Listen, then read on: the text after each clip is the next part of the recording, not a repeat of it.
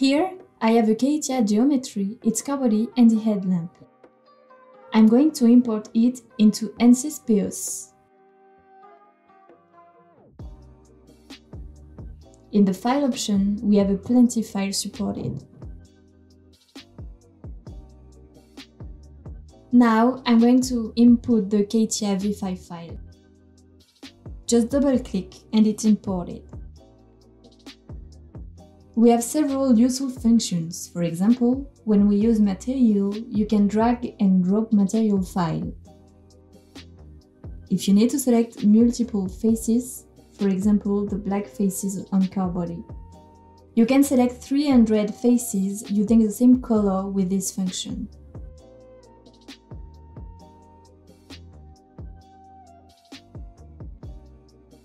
There is a blank space, and it should be a reflector, a light guide. We can create such kind of complex geometry using optical part design. So here we have a reflector.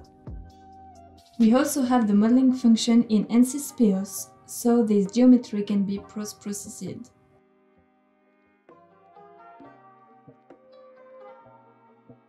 Here I have the high beam reflector. The next one is a simulation preview. It's a quick simulation preview made by GPU, so you can see photometric performance or simply have a preview in a short time. So you can check if your simulation is okay or not before launching a long one.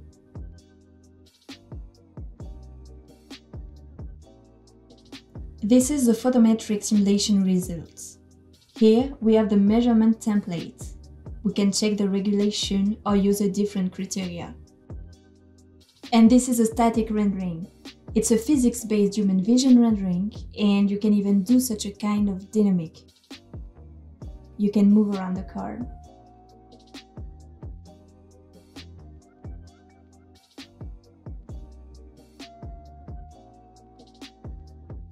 The next topic is ANSYS working.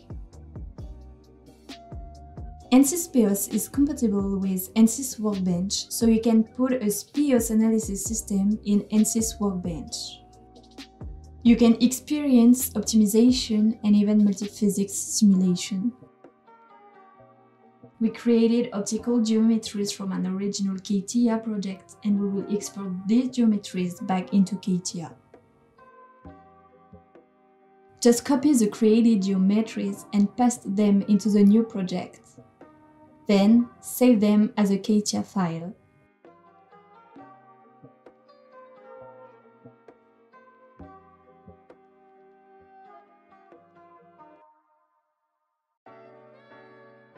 Now it's exported. Now just copy them and paste them in the original project. It's done! We have the optical geometries created in ANSYS SPEOS into our original CATIA project.